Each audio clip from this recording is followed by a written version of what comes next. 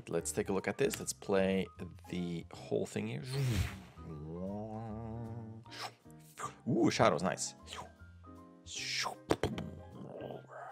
Cool. Oh, I like that ending here.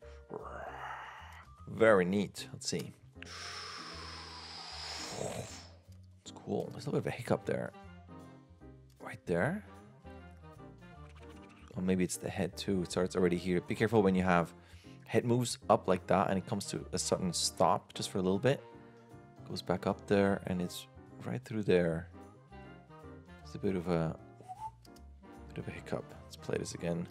And whoop, right there. I don't think it's the camera. Let's see the camera. Camera seems pretty smooth. So watch out. It could just be in the head. There's just something right through there. It kind of continues through there where I feel like there's something. I think it's in the head, but there's something that feels like it's just kind of waving. Boop, boop, right there. That's cool. Definitely not as high as I thought since we're seeing the shadow here. That's cool. I would probably still have some like some stone pieces around here and some sticks or something so you can kind of see the travel. And I know we have this, but just kind of always gives us some interest so it's not just this gray surface. Especially through here, you might even have some cool moments of... I'm always a fan of foreground elements where, you know, something else could come by here. Even if it's past there, and then you can have something here to balance it out and some things here. Overall, once you're done, I would probably also take the surface wherever he is not landing and moving. And just take those vertices and move them a bit so you don't have that super flat CG, flat geometries. You have those cool elements here, and you can imagine that the surface is just a bit more irregular. This is super picky, by the way. This has nothing to do with animation there. Okay, the roar is cool. I think through there, that is my timer. I think there's something where once we see these legs, I know this is very presentational, where I'm asking you to animate something that's technically you don't really need, but in terms of, I don't know if that's what the creature would do, but in terms of visual entertainment and again presentational value, this is very subjective. I would have something where maybe he brings those, or it brings those legs together, maybe a bit of a curling of these guys. There's something that goes on through here and maybe through here as well, so they don't feel like they're just parented there and not moving. Even if it's kind of a tightening or an adjustment, imagine maybe they're a bit further out, and then through here they kind of get a bit more together. Maybe this one because of the dragon overlap, the momentum there. And then I would probably take these, and from here on, they're very slow in their movements. I think you can also have a stronger offset. Let's see, I think you have the right one. Yeah, just a tiny bit more. I think it's very cool once you get into here, how they're both moving separately, and you got this here. I like that the legs are moving here. That's cool. You can probably go a bit further with how close they are together. So you can kind of get more in and out just for variety and movement. It's just something that feels just a bit still through this section. You can probably also go potentially slightly lower so it doesn't feel like this is so aligned with that tail. Cool. I'm gonna look at the tail later. Looking at the legs here. I know I should be looking at the whole body, but I'm always kind of fascinated by feet and legs and claws. Got cool stuff in there though.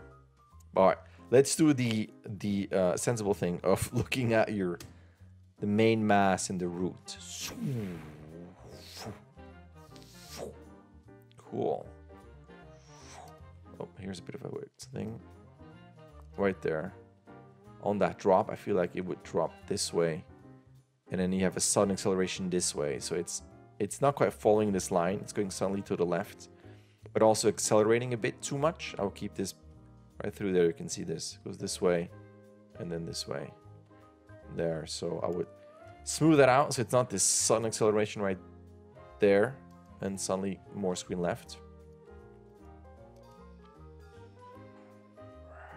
It's cool too. When you do this, you might even have a moment of the roar like this, and then by here, imagine that the head could be turned away from us. It's almost like tilting away from us. It also wants to lean into the turn, but again gives us a change of silhouette. It's not, it feels like this is in one orientation and then it just kind of stays there. And just again, just for visual interest, you can open it with a bit of a twist over. That's cool. Watch out the head here. Right there. Again, it feels like a bit of a fast move up right through there. It goes up and then it kind of stops. And this in real time, right there. It's a bit clunky there. On things like this, which I love, when your head goes up, right there. Don't forget again, same as before, you want a bit of a sideways rotation. So that, you know, that horn would be here and the lower one would be the right one. Screen the left one would be down here. Just so it's not just in one axis. You want to engage all of them for a bit more complexity. And then right through there, be careful. Let's pretend you would want that fast drop for whatever reason, like it has hooks and it's being pulled down in terms of physics being true here. Even if you change the timing to be smoother, it still has a certain drop here where I would bring that head up here. There's just something where once you're to here, right through there, this whole section with the neck and the head feel like it's one piece of geometry that just kind of drops down with no drag anymore. And I think if you would delay the head, you would have a nicer silhouette. You can almost have the chin here. You can almost separate that out with my awesome drawing here. And because the head is a bit higher, it's a nicer negative space in silhouette. And then, boom, and then on that impact, here-ish. So imagine the head would be here, the neck, and the head would be here. Boom, by now you can hit this pose. So that the head drops for an overlap, an impact, rotation down, and then that's cool. During this, I would try to potentially translate that more screen left so to its right. It feels like if that's the chest, that the head is kind of turned this way doing this. And there's the roar versus chest doing this. I don't know if I'm explaining this right, but there's something where I feel like this is the head, right? And this is your chest, where I feel like that chest is here, even though the curvature is like that, as opposed to the chest and head curled this way. So this neck piece out more screen left, which brings the head maybe a bit more here. I'm only saying this just because when you bring that head up here and then over this way, I don't see much in here except a up and down rotation. See that? Just kind of goes down. Actually, it's a translate up, but I don't see anything in Y. So the Y rotation is a bit missing there. But I feel like that head has a bit of a move to its right. So what I'm thinking is that pull that head over, translate it over a bit more screen left, so that imagine again chest, and imagine this is your neck, and it did this move to the right. I will pull this more to the right so that it's more angled this way. And because you are pulling this more, you will take the chest in Y rotation here and rotate this over. So this, you would see more of this side here. Hope that makes sense. Translate over, rotate the chest in Y with the neck. I just feel like the neck is doing a lot while the body is basically just rotating down and then translating up, and not quite affected by this. I know there's a long way to go from the head to the chest, because there's this whole neck area, but a bit more connective tissue there with that translate over affecting this chest would be cool.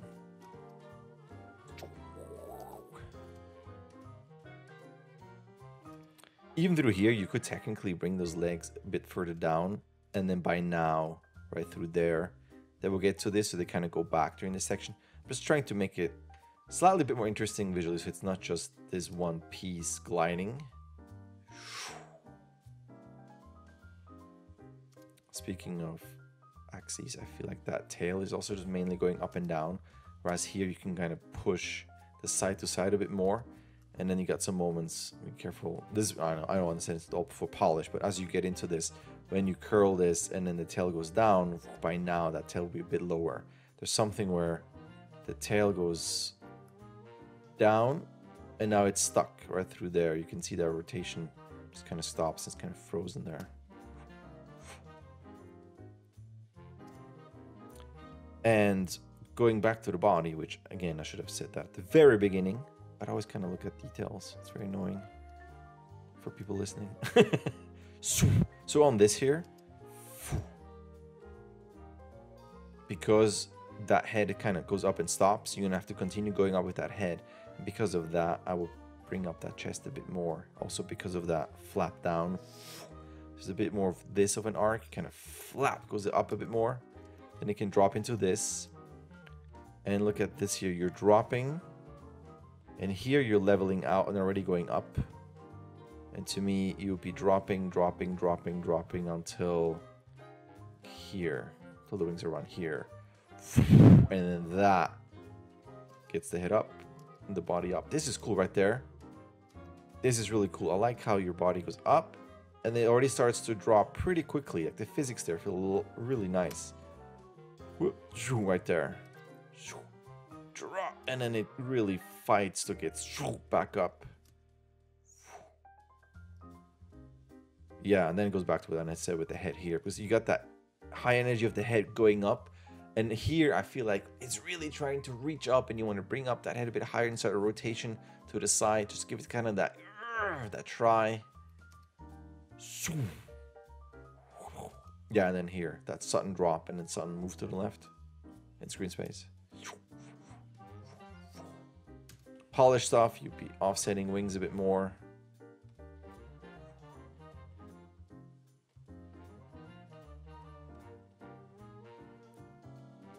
Probably even drag those tips a bit more. And then watch out, they kind of come up and they're kind of stuck there. Or keep going up, overlap those tips there. Yeah, offsetting wings is going to be cool. You get some good drag there. Good drag overlap, that's cool. Yeah, and just tail stuff, which I know you're totally aware. Polish stuff. But through here, because you have so much room, could be a cool moment of a bit more side to side, so it's not just up and down. Impact tremor on the tail there. It's cool. I'm going to be incredibly picky. Say that this spiky thing of the wing, if you could rotate that up so it's more here. Basically, so you're mostly like separated from this, so this tip would be maybe up here. This is super picky. I'm just looking at tangent moments like that. And also seems to go through the ground too. So either way, you want to go up a bit higher. Just a bit. So it's not that connection there. So picky. So picky. It's very cool though. Definitely much, much better. And not be careful with moments like this where I would probably from here on with the neck, as it goes up here, you can go a bit more in line with the upper body here, with the chest area. So you don't have this kink here. So it's a bit hidden in the wings, which is cool. And then through there, I would have that neck a bit lower. So it follows a bit more. And then when you go up, you really have a nice rotation up and a pull. So that when you're here, again, you don't have that kink here. You want your neck to, I wouldn't say full on go up like that. It might be too strong, but definitely a bit more like that. So it kind of goes up like this. The head, it's got a little bit of a line like that. And you can kind of squint your eyes and it gives you a nice C curve. Right now, this just feels a bit broken there. And then on that impact, I don't know if you have any rotations this way or the other way. And it would be a shake, basically. On the neck area, so imagine it's kind of a neck jiggle for polish. Through there. Even the head would be on that. If it's tilted already like this, on that impact by now-ish or so, you can say that instead of like this, they're already aligned like that. It's a bit of a dip this way. Just so you can feel that impact, boom, down, but also sideways, rotation-wise on the head. That's cool. I was a big fan of that. You can almost have a and right through there for that last end. One more up to the side. It's kind of a that's that one more thing. But don't really need this. I mean, it's already super cool.